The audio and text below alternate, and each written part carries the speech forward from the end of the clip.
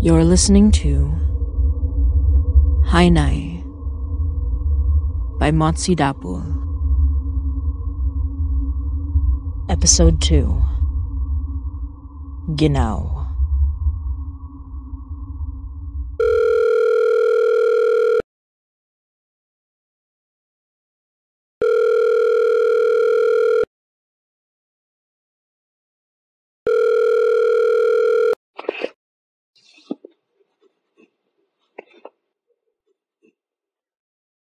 Hi, Nye. Gosh, Canada's cold. I know I've said I love the cold, and I don't exactly revel in the high 20s when summer actually gets going, but right now I just wish summer proper would come already. It's, it's been a tough day. So, remember the thing I mentioned in my last call? The rotting thing? Well, Detective Donner asked me to help him follow up over the weekend. He technically wasn't supposed to be on duty, but I get the feeling he's got a lot more writing on this than just the need to embody a model detective of the police force. I have no real stake in this, but here I am, risking my life anyway. So, what happened? It's hard to talk about it so fresh, but I can't leave it for later or I'll forget the details, and the details are important. Knowing what I know now, and for what I expect to know later. It was Saturday, and I met Donner up at an old apartment above a Korean chicken place in Chinatown. The lady living there, Miss Kim, got this whole setup selling vintage items over Instagram. Had a few million followers, really did well for herself. Hal money vintage. Apparently used to be in the antiques business before the millennial killed that industry, but she adapted, got online, and got a following. Donner had been watching the window like a hawk when I arrived, and I made a joke about the old lady running off if she realized we suspected something. Judging from the look on Donner's face, it didn't land. As we were making our way up the stairs, and I was shedding my coat, Donner asked me about the thing around my neck. My anting-anting and my ling-ling-o on the same black string, clicking together as I walked. I told him they were my good luck charms. He said something about considering bringing his own, but couldn't really explain away carrying loose ginger in his pocket. You could carry it in a bag, but don't worry, I'd said. I'll protect you. Who kept getting who from getting eaten by a sludge monster? He shot back. We eventually arrived in front of an apartment door that bore not only an old number, but what looked to be a logo for the lady's flourishing business. Miss Kim was gracious when she welcomed us into her home, if a little snippy about being asked to answer questions. Little old Korean lady, stylish as hell, dyed hair, painted nails, the whole 9 yards. While Donner sat her down to go over a few details, I walked around the room, getting a feel of the well-cared-for items in her stuffed shelves. There was an old Chanel purse that smelled of betrayal and greed, and a ruby necklace I was pretty sure still had the bloodstains hiding underneath the polished surface. But nothing so wrong as the buttons Laura bought for her dress. The usual things. A Jasperware set in a propped open wood cabinet felt loved, and a little sad, and a beautiful porcelain doll carried laughter that bubbled up softly from my throat when I stroked her painted cheek with one finger. I could hear the discussion Donner was having with the old lady, his tone firm and resolved, but well-mannered, the tone of a lawman warring with a man who had a grandmother or aunt he knew not to cross. It was endearing, really, and I would have carried that warmth with me for longer than a second had I not put my hand down on a visibly empty space on one of the woman's shelves and felt immediately like gagging. What was here? I asked, interrupting Donner mid-sentence. I sent him an apologetic look, and when he saw my spooked expression, his annoyance transformed into the same determination he wore back when we were investigating Laura's flat together. I had to repeat the question for Miss Kim, who came over to look at the spot with an adjustment of her round spectacles. Baby bottle. Old, very old. Got it from a collector who was practically giving it away, she'd said. Didn't look like any you'd see now. I'd have to dig around to find out who bought it. Is that part of your case? Just looking into all the leads, said Donner. He played along immediately, not missing a beat, for which I was grateful. After Donner got what we needed, we ended up sitting in a cute little milk tea cafe I like nearby, and he went over the case info with me. Professional, detail-oriented, everything I usually wasn't outside of my editing. The buttons could be traced back to a now-defunct fabric store on Queen West, but seemed to be a lot older than even that. There weren't many more leads Donner could follow through the usual channels, apparently. Whatever those were. What about the bottle?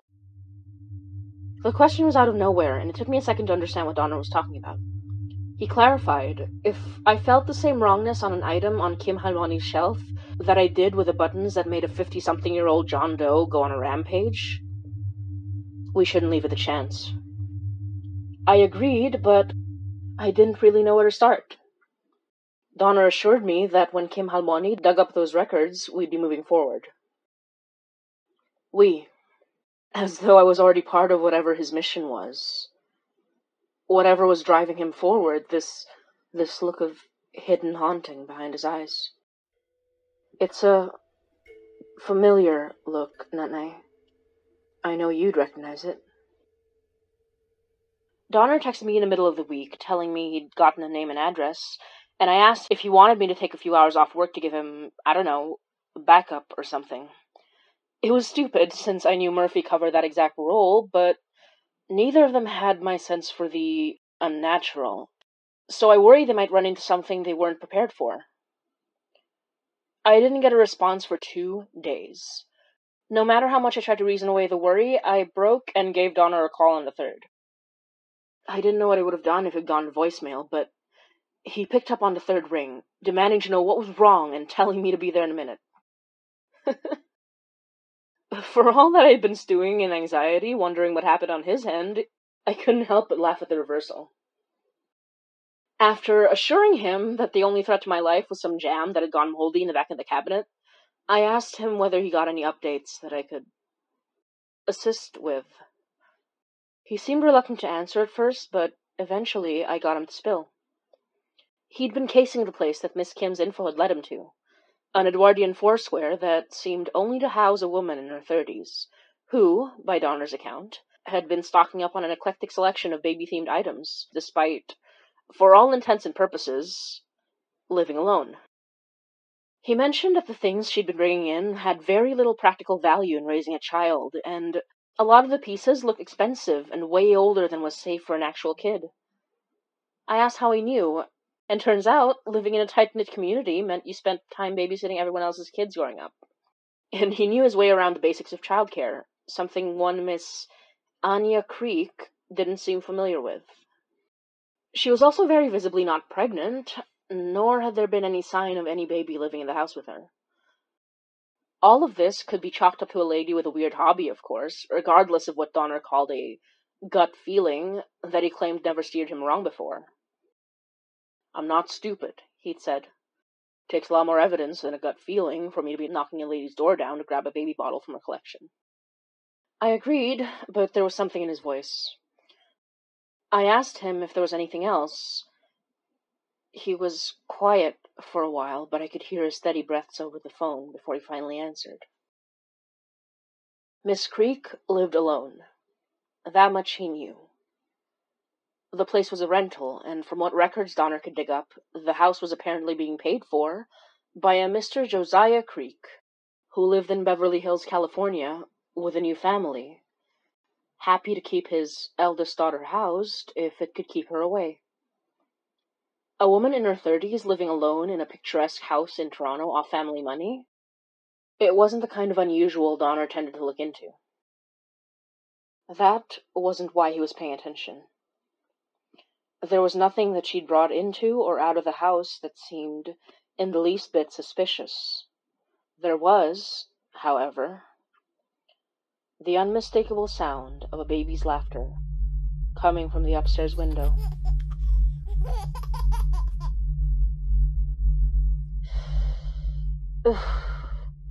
This was definitely a bad sign. Reminded me of the last time a baby tried to murder me. I was not eager to repeat that experience. Donner was, understandably, extremely confused when I mentioned the baby thing. But I just said, remind me to tell you later. After we resolved what I suspected was going to be another eventful day, trying not to get murdered or get anyone else killed because some absolute human garbage left a dangerous and stomach-churning artifact lying around where any schmuck could buy it off of someone for a few dollars. Donner asked if I was willing to try something off the record. Since I was the one who had a built-in evil radar, his words, not mine, I should pay Miss Creek a visit. Pretend to be a similarly inclined antiques enthusiast. Ask her about the baby bottle. See if she didn't have an actual baby that Donner missed any trace of. Yeah, I had to wonder if any of this was legal. Not exactly eager to risk my permanent residence on the lady catching on. Donner pointed out that there was nothing illegal about asking to be invited to someone's house to bond over Victorian-era antiques, and it wasn't like preemptively saving a woman from death by evil magic could go in a police report. It was how I found myself standing on Anya Creek's porch on a warm Saturday afternoon, welcomed into the home by a sunny woman who seemed more than happy to talk to anyone for any reason. I'd called ahead, and she didn't hesitate to invite me over when I mentioned I was interested in taking a look at her collection. She seemed nice enough, a bit frazzled, a bit like that Tolkien quote about too little butter spread over too much bread. Her home seemed a bit sterile, apart from the little glass shelves of sweet-looking knickknacks, clearly well cared for, presented to a lonely audience of one. They reminded me a little bit of my elderly aunt and uncle's home back in the Philippines. Shelves lined with tiny porcelain pasalubong, souvenirs from their own travels or ones they got from family members. The difference was that it was clear Anya had never owned any of the things she was presenting. The images of warm, well-traveled, sentimental little families, preserved in memorabilia not her own. The distinct absence of family photos in the hall, as she invited me up the stairs to view her latest collection, only emphasized that lack. The second floor felt surprisingly cold for the warmth of encroaching summer. I commented on her air conditioning working up here, but her eyes seemed to glaze over when I said it. She led me over to her special nursery, as she called it, without ever acknowledging I said a word. This room was colder than the rest, despite the bright rays lighting the entire room from the old window. In my mind, I knew it made sense for a room presenting the tableau of a perfectly preserved old nursery to be this cold. But it wasn't just the temperature that chilled me as I stepped inside. Nothing about this room felt warm. The beautiful, meticulously crafted crib in the middle of the room looked forbidding and sharp, and the bottle placed in the center of its lace-white cushion somehow more so. Anya asked, in a quiet voice, for me not to touch it. I really didn't want to, for many reasons, not least of which was that I didn't want to upchuck my breakfast all over this nice woman's collection. I turned her attention to the hand-painted wall, asking where she got the designs, and I put my hand as close to the bottle as I could, without touching it or the crib. My hand flinched away pretty much immediately, not just for the sense of nausea I felt hovering at the back of my throat, but also for what felt like getting too close to dry ice. I had to warm my hand under my other arm to get the feeling back. As Anya told me, she painted the walls herself. "It's the kind of room I wanted my baby to have," she said. I asked if she was planning to have any in the future. She clearly had an amazing talent, pouring her warmth into a frigid room where her hopes seemed to live. She looked at me, and it was like she was staring right through me. And then she asked if I wanted any coffee. Once I could chalk it up to an absent mind. Twice was suspicious, in the very least, so I asked again. And this time she actually looked at me. "That's a silly question," she'd said. "The baby's right there." She gestured to the bed. And I felt enraged. I looked up and around as I shouted, "Whoever you are, whatever you are, leave this poor woman alone!" Anya looked startled, blinking back shock as she tucked her hands under her arms, the first sign I could see that she even felt the cold, if at all. She seemed to shrink into herself, like watching the time lapse of a withering flower. I couldn't stand another second of it. I reached out over the crib's wooden frame to grab at the bottle, the contents of my stomach be damned, when I felt the freezer-burn grip of a long-fingered hand on my wrist, right before I touched the cursed object. And I looked up, right into the empty eyes of a long-dead man, I think. His snarl the last thing I saw before the world went dark.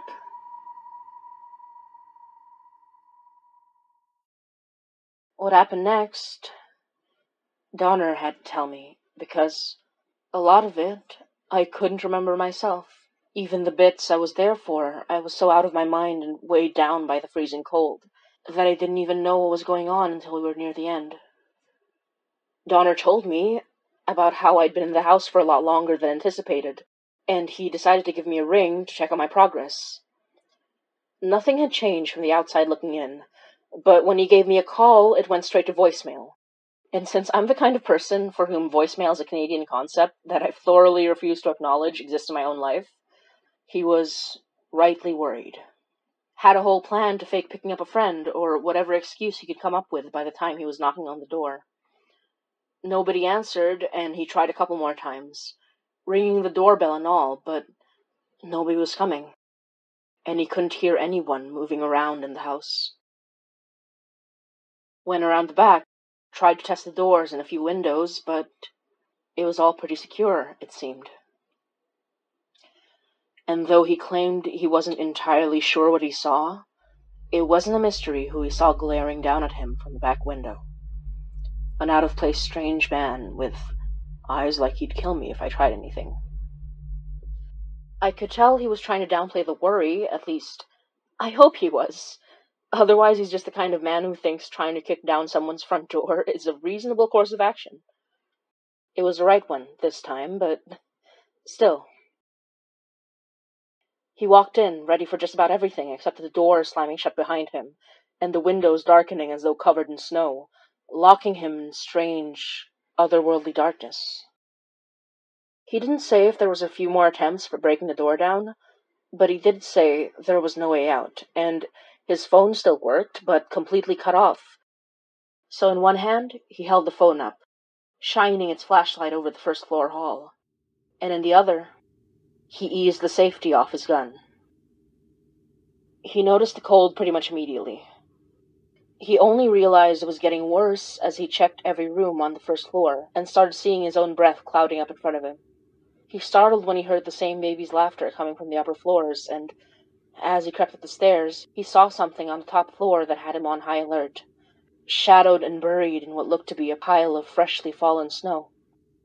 He said he could feel the cold winter gusts in his face and see the snowflakes drift down from nothing, and he realized, as soon as he saw the sandal hanging loosely off one of my feet, that I was a strange shape at the very top of the steps. He touched my arm, claimed it felt like the dead, and looked gray and pale in the white light. His hand went right for my neck to check my pulse, under my nose to feel if I was breathing. You might have guessed by now, I'm still alive, but you wouldn't have known it by how few and far in between my breaths came, until Donner propped me up against the wall and wrapped his light coat around me in an attempt to warm life back into my frozen body. This was the part I remember, when I gasped awake, to a deeper chill than I'd ever felt. My only point of reference, the time I spent outside in -30 wind chill and my eyelashes froze to my face.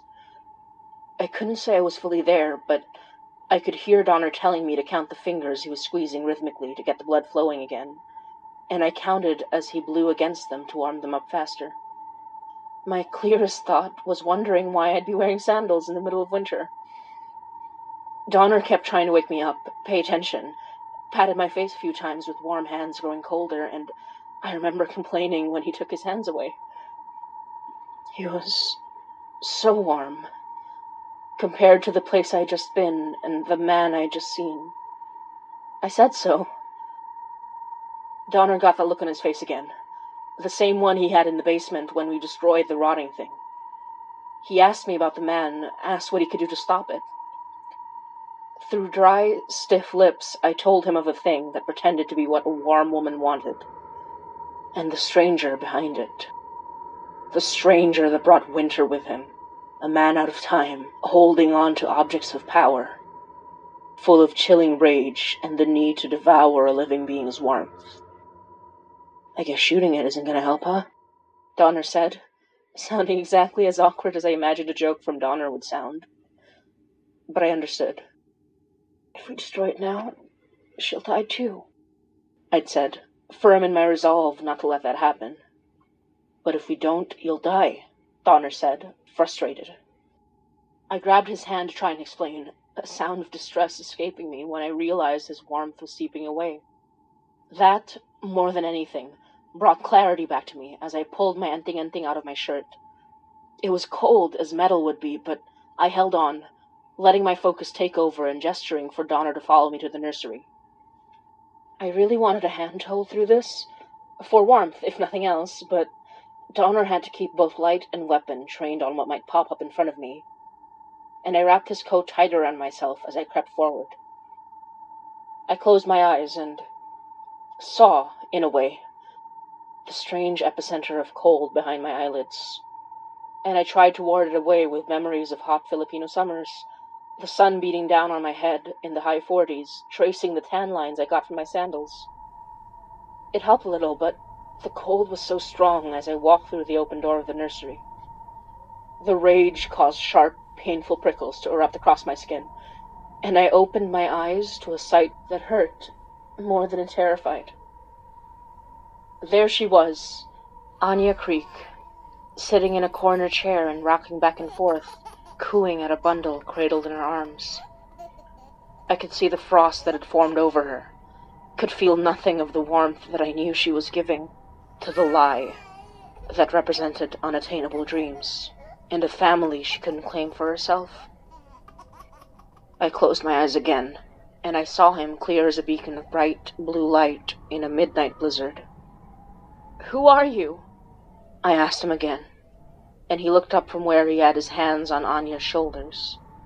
I heard the sound of a baby fussing when he did, and Anya trying to soothe it quiet. I could hear his voice like the sound of winter blowing through eaves and pipes, too close to human but not quite there. "Meddle not in another's business, little girl, lest you find your fingers snapped and toes chopped off, eyes shriveled, and soul torn asunder in the deepest chills of winter." I don't understand. Is it the baby bottle? Are you trapped here? I stepped toward the crib that separated us, opened my eyes and found the bottle where I'd last seen it, cradled like a child while an aspiring mother froze to death in the corner. "I could free you," I'd said, and Donner asked me who I was talking to, his eyes trained on where Anya sat motionless. "I wish not freedom, but vengeance, and I will let no foreign shit sunder me from what is rightfully mine." "None of this is yours, and you've overstayed your welcome." I grabbed the bottle and felt like I'd dunked my hand into liquid nitrogen. It hurt, and my hand wouldn't let go once it clamped on. I could hear the strange, chilling laughter echo through the room so loud, I knew Donner could hear it too. But as dependable as always, Donner grabbed me by the wrist and used the butt of his gun to knock the bottle right out of my grip, sending it crashing to the floor. I heard the laugh transform into a yowl of rage, and I looked up and saw the dead man's face right in front of mine once again, hand on my arm and a deep freeze emanating from where he touched. But when he tried to reach for my heart, hand about to pass into my chest, it seemed to burn away. I still had my other hand on my enting, whispering, chanting, driving him away. Already he seemed to be disappearing, his rage taken by confusion and his own terror, watching himself fade away. I could feel the cold ebb, the warmth return. I could hear the baby crying, and I could hear Anya Creek begging for it to stop. "Who did this to you?" I asked, as the figure of freezing blue melted away like snow in encroaching spring. He looked at me with his empty eyes and smiled with all his teeth. "An enemy you have now yourself made." he said, laughing merrily as even his teeth melted away, and his empty eyes, until there was nothing but a puddle of melted ice on the floor, and the scattered pieces of the old bottle. Anya sobbed wordlessly in the corner as warmth returned to the room and circulation returned to my limbs. The dark of the window sloughed off to reveal sunlight, and I sighed with relief. I tried to take a step forward, but my legs about failed me, and I nearly fell to the floor.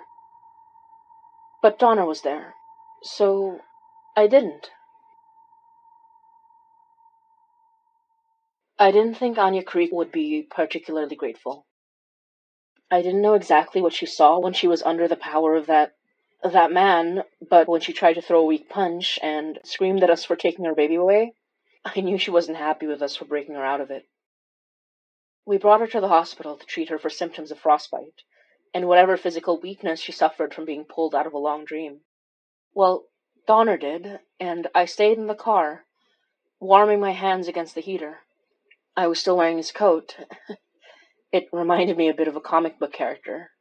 What with his cocky trench coat and penchant for getting involved with the supernatural. I don't know if I could have even made this call if he hadn't come when he did. I knew it would be dangerous. I knew that. I know that. I know you wouldn't want me to, but you were always the same way. If someone was hurting, you'd never let it stay that way, and you taught me too well. But at least we know I've got someone to watch my back. I'll be okay, Nay. I love you.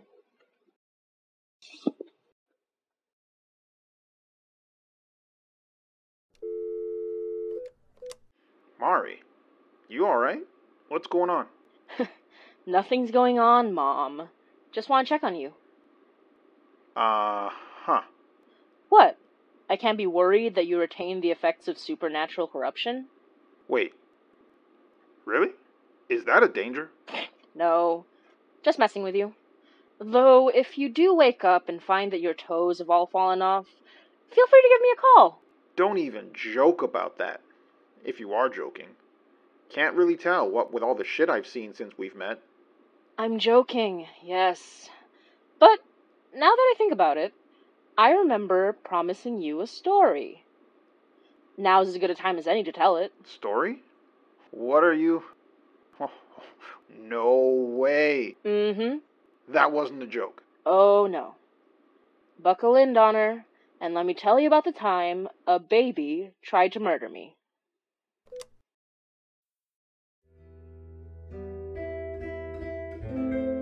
You're listening to Hainai by Motsi Dapul.